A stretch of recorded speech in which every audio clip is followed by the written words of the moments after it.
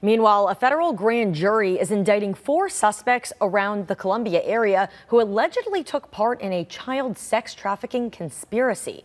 The 4 suspects are Antonio Nicholson, Monisha Gary, Rebecca Perry, and Terrell Counts. Documents say between December of 2022 through July of 2023, the 4 participated in the human trafficking of at least 3 minors across North and South Carolina. Nicholson and Perry are expected to be in court at 10 a.m. WIS will provide more coverage of both the arraignment on air and online throughout the day.